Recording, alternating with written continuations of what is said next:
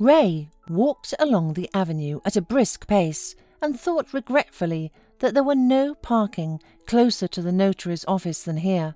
He glanced along the lively street fair, spontaneously placed along the small square, and did not immediately realize what had caught his attention.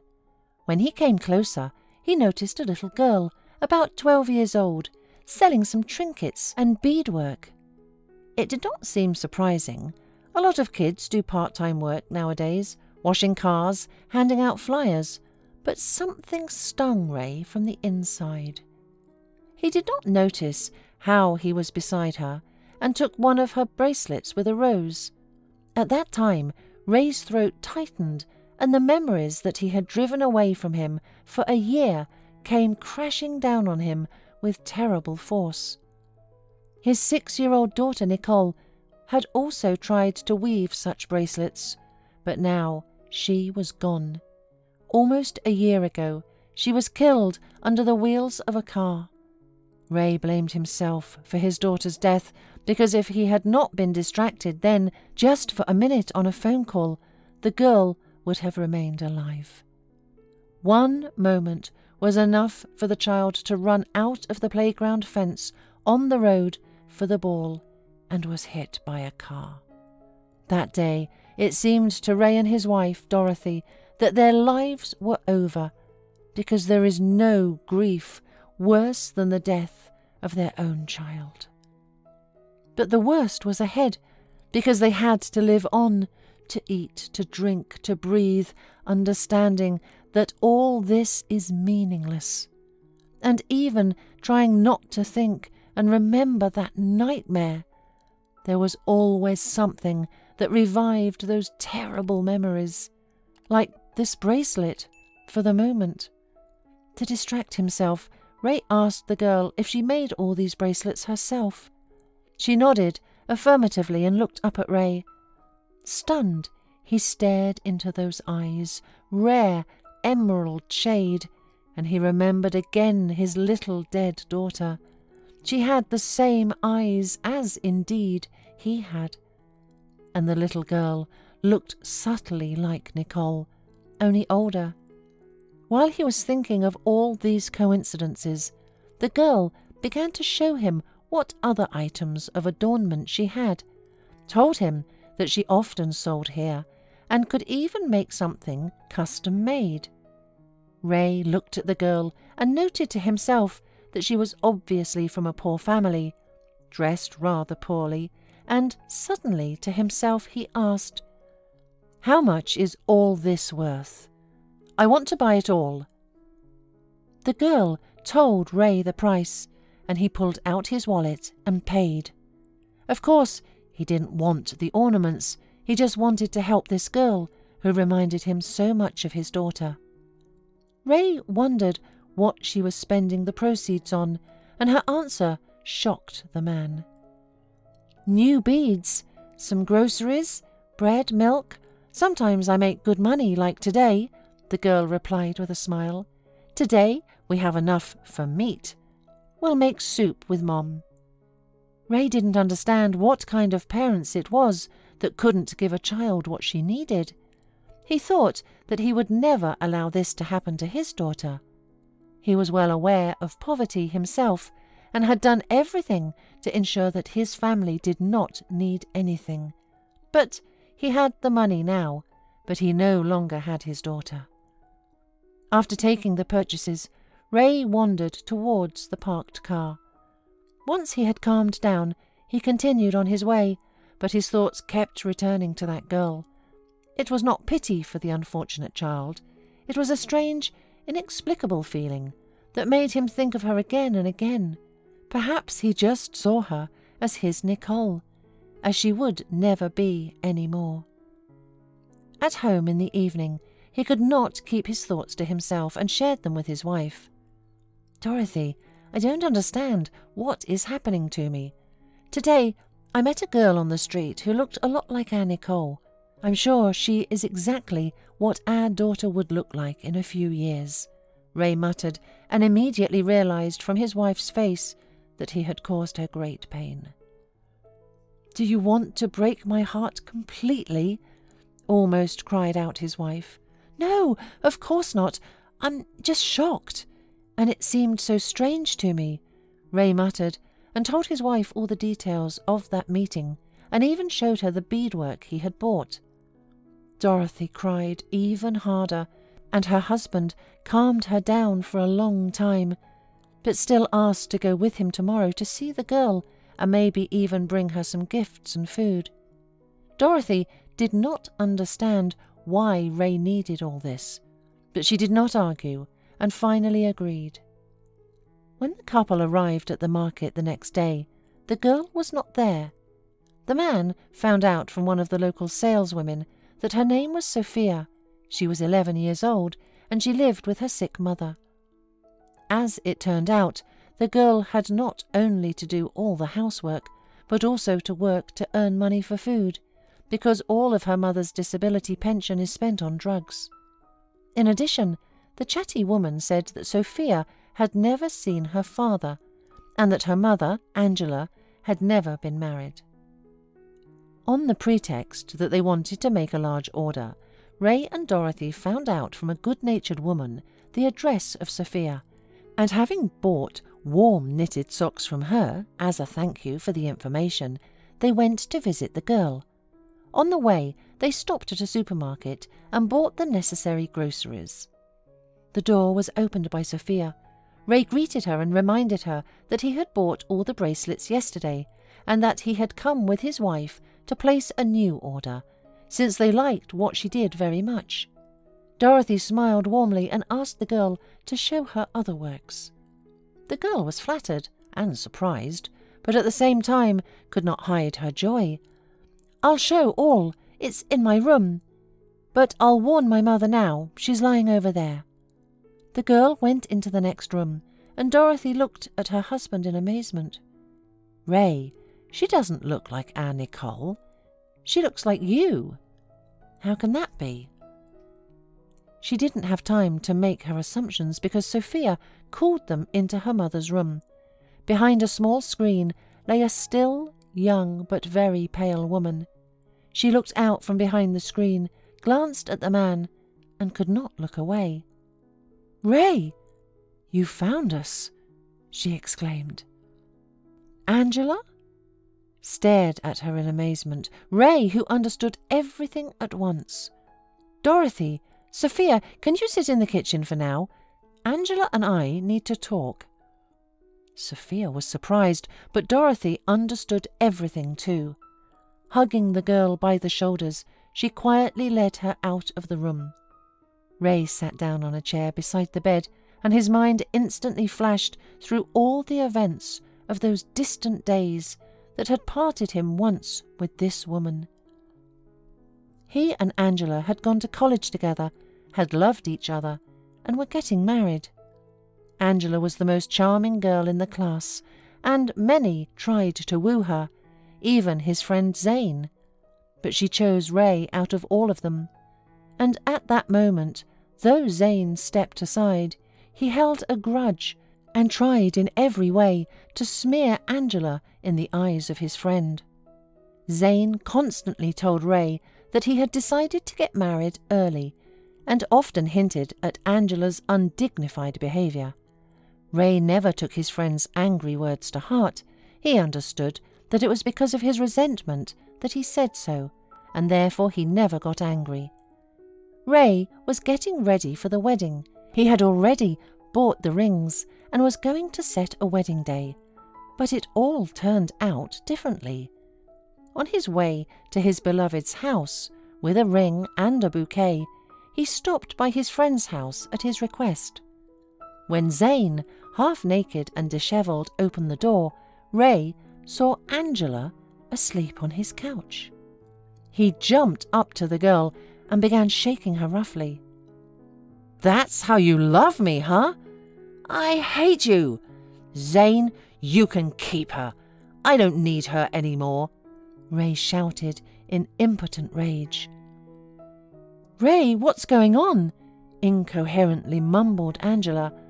He decided that she was drunk as well, and squirming with disgust, jumped out of the apartment. And then everything was like a fog.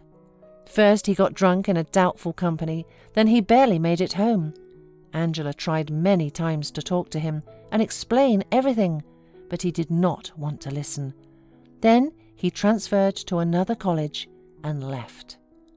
He worked, built his career, and couldn't date anyone for a long time due to mistrust, until he met Dorothy. The old love seemed distant and unreal to him, and was forgotten. And now he met her again, and in such strange circumstances. He had no anger or resentment against Angela, only a pang of pity, and he was now tormented by only one question. "Angela, I'm sorry, but I'm here accidentally. Sophia is my daughter, isn't she? Don't you see? She looks just like you. I was just about to tell you about the pregnancy, but it came out like this. I don't know how Zane set it up." But Ray didn't want to hear the explanations again, because there was no point in them now. But Angela insisted. "Wait, I don't want you to think badly of me. After all, I will soon be gone from this world. But that's not what I mean. I didn't cheat on you. Zane called me to his house. He said you were coming. Then he gave me some tea with some sleeping pills. When you came, I just woke up. I felt so bad. I tried to explain everything to you, but you didn't give me a chance. And then I took offense myself, decided I'd live alone with the baby. And I would have, if it hadn't been for my illness." Ray looked at his former lover and could not believe that life had treated them so unfairly and cruelly. He asked Angela how he could help her, and realized that Angela's illness was incurable, and there was nothing that could help. He also told her about his grief, about his daughter he had lost not so long ago. Angela sincerely sympathized with Ray, because the loss of a child was the worst thing in the world, and she herself now worried only one thing: what would happen to Sophia? Because if she died, the girl would be sent to an orphanage. "Ray, I beg you, when I die, don't leave Sophia. Take her to yourself. You see, she is your daughter. She won't give you any trouble. She is clever and knows how to do everything by herself. Let me die in peace, knowing that my girl is in good hands." "What on earth are you talking about? Of course Sophia will live with us." "And your wife? Will she agree? I think she's very nice. Call her. I want to talk to her." Ray stood up, kissed Angela on the cold cheek and went out. He asked Dorothy to come in to see Angela, and he himself sat down on the stool and looked intently at his daughter. "Sophia, you know, it just so happens that I'm your father." "Wow! And my mother told me that you would come someday and we would all be together. How's that going to work out now? What about your wife? She's so good."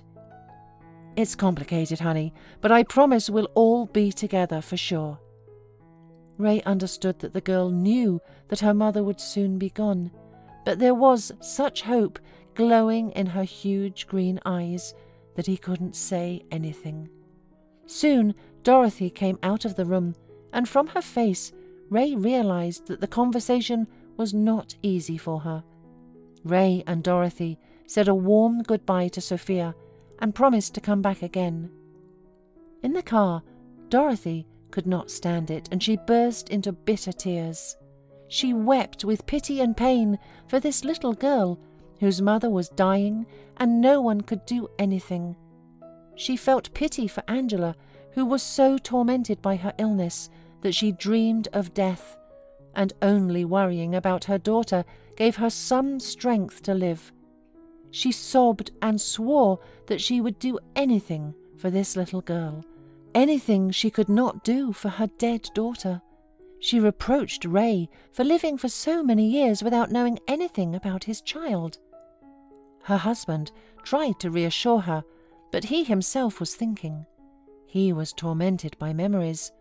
After Nicole's birth, the doctors told Dorothy that she was unable to have any more children, and after the tragedy, when he hinted at the possibility of adoption, Dorothy flatly refused.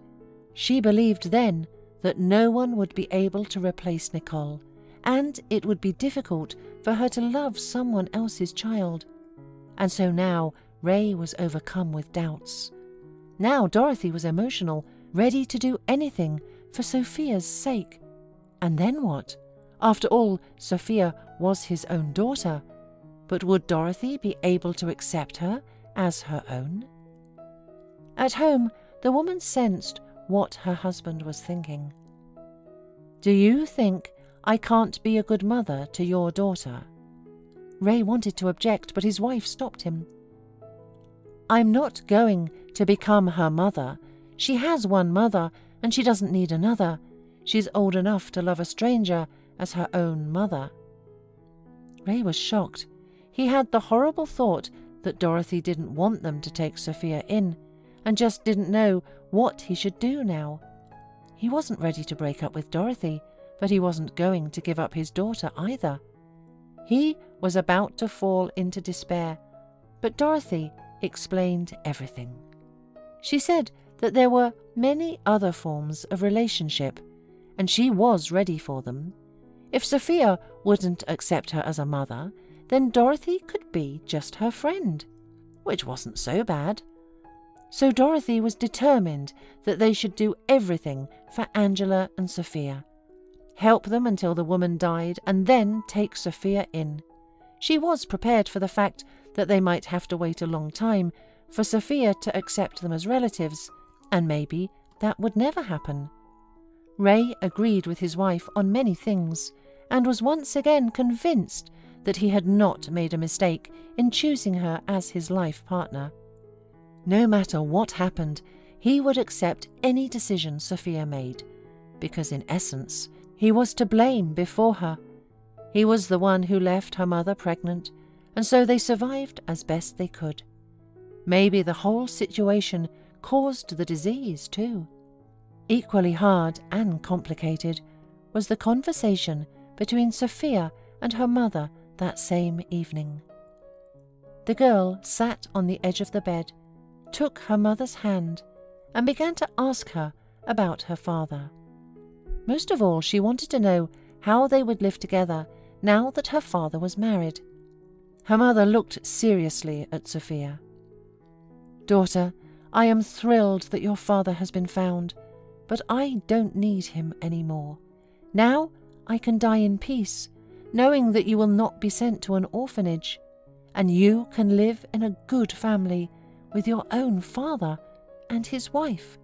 She's a very good and kind woman." "Will she be my mother? But I only want you." "Baby, that's impossible. But you should remember that mothers never die. They stay forever in the hearts of their children. I will always be with you in your heart. And with Dorothy, you can become good friends. She will certainly understand you. She herself lost her daughter and knows what the loss of a loved one is, and will not demand the impossible from you." Then Angela told her sobbing daughter how an evil man had cruelly separated her and Sophia's father, and neither she nor he was to blame for what had happened. It was fate. It happened. But now she was sure that Sophia would still be happy. "And if you want to call Dorothy Mom, I won't be offended. That way you'll be closer to each other if you call her as your mother." "Mom, I will never love Dorothy the way I love you. Only you are my mother." Realizing that it was getting late, and the mother was probably tired of all this talk, Sophia brought her pills and put her to bed. She sat by her mother's bedside and thought that she would definitely become a doctor when she grew up and treat the most severe diseases, so that at least some children would not be deprived of their mothers so early. So, in two houses, there were essentially the same conversation, which clarified a lot for all the participants in this sad story. The next day, Ray went about arranging paternity. It was not difficult, because no one challenged it, and then the days, painful for everyone, stretched on. Ray and Dorothy often came to visit. Dorothy talked to Angela about many things, trying to find out everything about Sophia, down to the smallest detail. Seeing how Dorothy was preparing herself responsibly for her future role, Angela calmed down. Sophia, too, slowly got used to her new relatives. They often went for walks with her father, talked, and the girl increasingly thought that a good life awaited her, only without her mother. Thoughts of her mother's imminent death kept her awake and terrified. 6 months later, it finally happened. Realizing that the woman's condition was very bad, Dorothy often stayed the night at Angela's and Sophia's house. And then one day, waking up, Dorothy realized that Angela was gone. The woman had gone quietly in her bed, with a peaceful smile on her exhausted face. Sophia woke up and cried at her mother's bedside for a long time, until she was taken away. Afterwards, Dorothy took the girl to her and Ray's house. After Angela's funeral, she officially became Ray and Dorothy's daughter, but she did not call her mother, though she became very attached to her.